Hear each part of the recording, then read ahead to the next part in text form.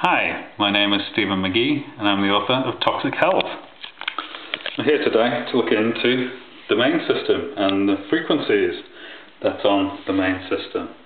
And as you can see, we have an oscilloscope to enable us to do this.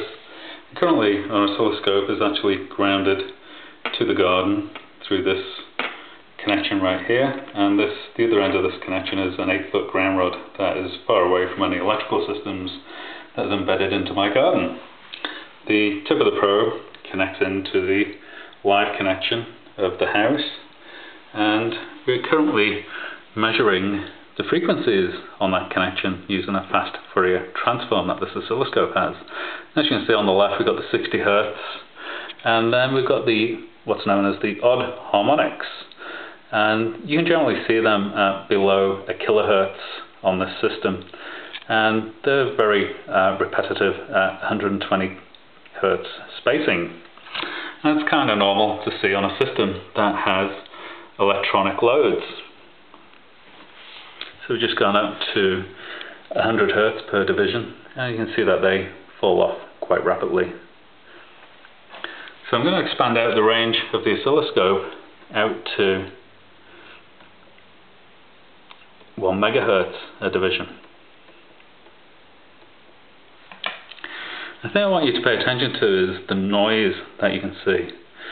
And it's a characteristic of AC power generation is that you get this noisy frequency spectrum, and that's generally caused by all the loads that are on the system. When the waveform is generated at the power plant, it generally is almost perfect.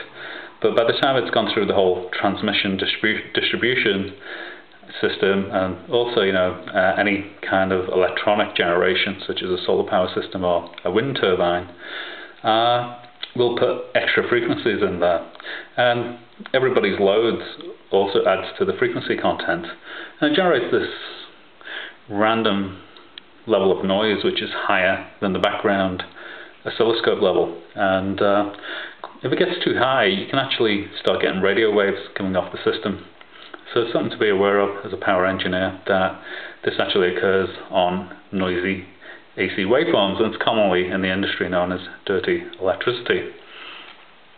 So I'm going to disconnect the probe. Just keep an eye on the display, and you should actually see it drop.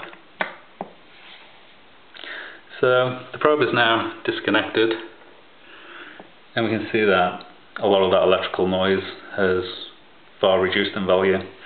And we're going to do one last thing. We're going to ground the probe to its connection, and that's our base level for the instrument. So the instrumentation will actually generate some level of noise, and this is the level of noise that this particular instrument generates.